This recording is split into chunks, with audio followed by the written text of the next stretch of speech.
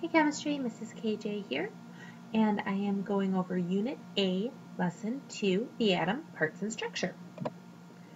What is the smallest piece of gold I can possibly have? So you've heard of bars of gold, an ounce of gold, maybe flakes of gold, or even gold dust. So you notice I keep putting smaller and smaller pieces. What's the absolute tiniest piece of gold that I could have? And it would be 1 atom of gold. So what is an atom? An atom is the smallest particle of an element, still having the characteristics of that element. So again, I can keep cutting a piece of gold smaller and smaller and smaller, and if I had the right technology to do it, which you don't and I don't in my home, but in labs they do, where I could keep getting smaller and smaller and smaller, the smallest possible piece I could have that was still gold would be 1 atom of gold. So again, the atom is the smallest particle of an element, still having the characteristics of that element. So, well, what's an element? An element is a chemical substance that contains only one kind of atom and that cannot be broken down into simpler substances. So in other words, I cannot turn gold into helium. I can't turn silver into gold. Okay? And we'll talk a tiny bit about how you can technically do that with nuclear reactions, but that's very, very expensive labs, or it has to happen in a star or the sun, which of course is a star. So for all intensive purposes, you cannot change an element into a different element. And again, all elements are in the periodic table. Elements have only one capital letter in their abbreviation or symbol. That's really important, especially coming up in the next couple of units. You always capitalize the first letter. If there's a second letter, it is always lowercase. And so we have our periodic table of elements. You notice we have some that are radioactive. It shows that we use titanium when doing hip replacements. So there's a lot of interesting things, silicon, in our computers. This is not on any of the tests or quizzes, but I threw it out there. So what is made of atoms? All matter is made of atoms. So, okay, what is atoms? As you can tell, there's a lot of vocab words in this one. Matter is anything that has mass and takes up space. How much space something takes up is its, think about it, hit the pause button if you need to, but how much space something takes up is its volume. So what are our common units for volume that we use in science class?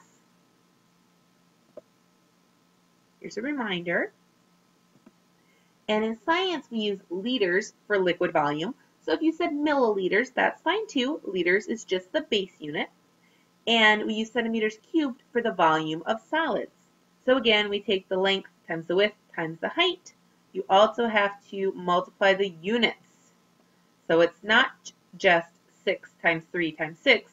It's 6 centimeters times 3 centimeters times 6 centimeters, which is how you get centimeters cubed. Just like in algebra class, if you take x times x times x, you get x to the third power. What is mass? Mass is how much stuff something is made up of. Now, mass is different than weight.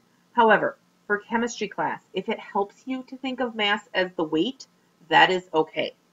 All right, when you get into physics, then you really got to make sure that you are thinking about them differently. But it's already hard enough to think of atoms because they're so crazy tiny that sometimes if you think about it as weight instead of mass, it kind of helps you out just when you're beginning chemistry, and that's okay. So how big is an atom of gold? You don't need to know any of this for any test or quiz, this slide, but I just wanted to give you an idea. So it's 0.00000006 of an inch. And that really doesn't mean anything. So draw an inch. It's about that big. All right, cut it in half. Half an inch. Cut it in half. Quarter of an inch. Cut it in half. An eighth of an inch. Cut it in half. That's a 16th of an inch. So compare that to our original. And we made 1, 2, 3, 4 cuts. All right, that was 4 cuts. We cut it in half 4 times before our number went from tenths to hundredths. So all we did was we moved here we move our decimal place, and think about how much smaller it would need to get than this to get a number with this many decimal places to move over. We would have to keep cutting it in half and half and half and half and half and half and half and half and half some more. So it's crazy tiny. All right, back to stuff you definitely need to know. What is an atom made of? Hit pause, get your answer. Atoms are made of protons, electrons, and neutrons. And note, all protons in everything are exactly the same. All electrons in everything are exactly the same. All neutrons in everything are exactly the same. That is why the atom is the smallest piece of an element with that element's properties. Once you get smaller than an atom, everything is the same. Okay, so what makes gold gold is how many protons it has, along with the neutrons and the electrons, but specifically how many protons it has. Now, once you get smaller than that atom of gold, then it's just protons, electrons, and neutrons, and the protons, electrons, and neutrons in gold are the exact same protons, electrons, and neutrons in oxygen. It's just what? If all protons, electrons, and neutrons are the same, what makes a gold atom different from an atom of oxygen? Hit the pause button, think about it, get your answer. The number of protons determines which element the atom is. It's all about the protons. Therefore, we call the number of protons the what number? The atom's number, or the atomic number. So the number of protons is what determines what element an atom is. What is the atomic number of carbon? Now I showed you two different examples of how periodic tables can look. The atomic number is the number of protons, which is 6. So maybe you looked on this diagram, but when you look up here, it's always the smaller number, and it's always a whole number. This means there are always 6 what in carbon? If the atomic number is 6, there are always 6 protons in carbon.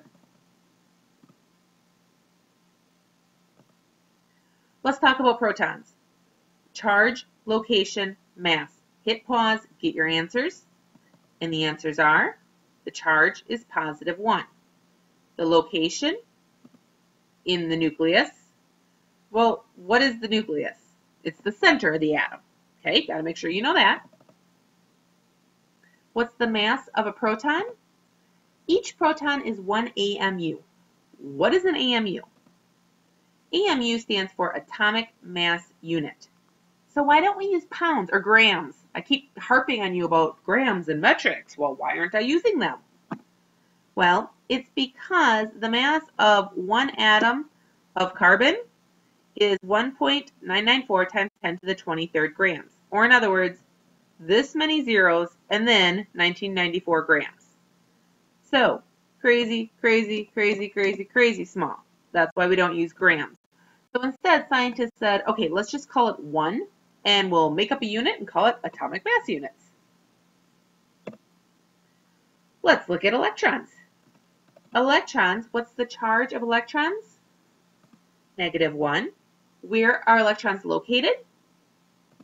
Orbitals, or shells, or energy levels. They all mean exactly the same thing, and it's around the nucleus at specific distances from the nucleus.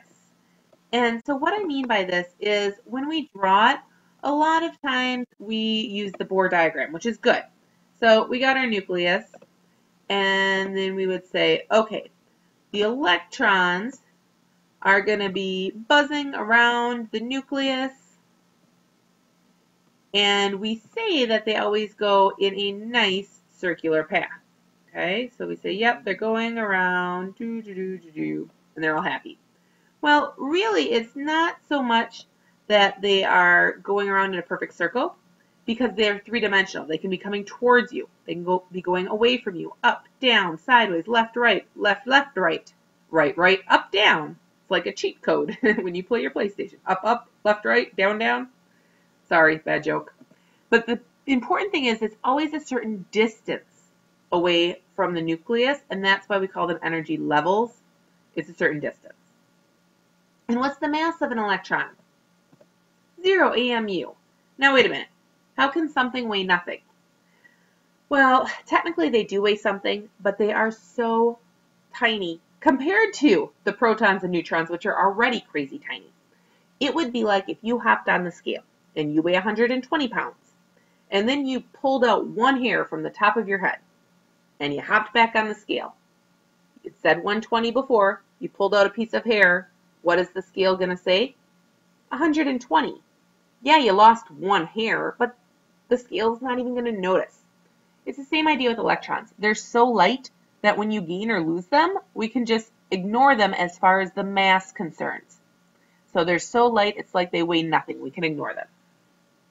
How many electrons are in an atom? That can and will change when atoms combine to make new compounds. Electrons will be what?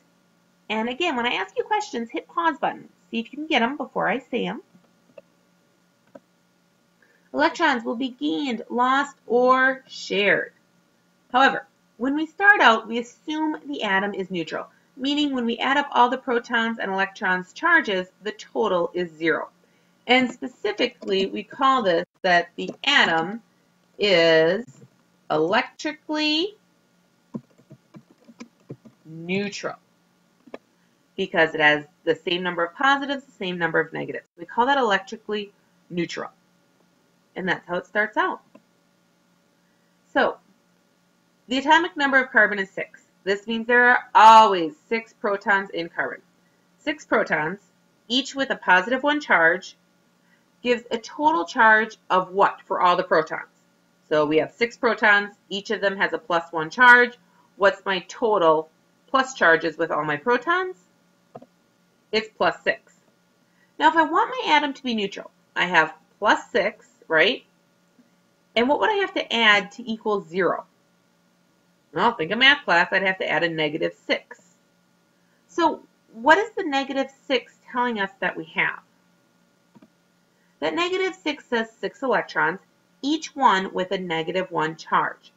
So when we start, we're neutral. We have 6 positives, 6 negatives.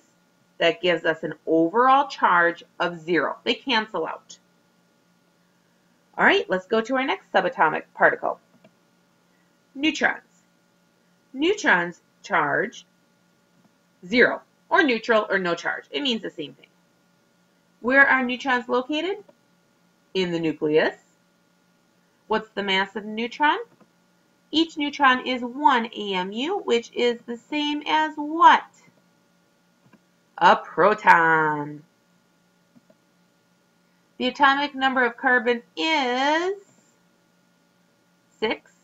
This means there are always 6 what in carbon? 6 protons in carbon. We start with an electronically neutral atom. So the number of blank in an atom of carbon also starts out with 6. In this case, it would be the number of electrons because I'm saying I want the overall to be neutral. So plus 6 minus 6. How do we find the number of neutrons in an atom? Okay, now we look at the mass number. So the mass number is the other number on the periodic table. So round the mass number to a whole number. So in this case, it's 12.0107. So would you round up to 13 or round down to 12? You would round down to 12. So round the mass number to a whole number, so that's 12. Subtract the number of protons. Because only protons and neutrons have mass. So it would be 12 minus 6. Think of it this way. What if I said the total atom is 12 pounds? Each proton is 1 pound, and I have 6 protons. Does it make more sense if I use pounds instead of AMU? If it does, then just do that in your head for now. So what do I have left over? I have 6. I have 6 pounds left over. Pretend each neutron weighs a pound, even though it really weighs 1 AMU, and that tells you how many neutrons are in the atom. Okay, we will finish up in the next recording.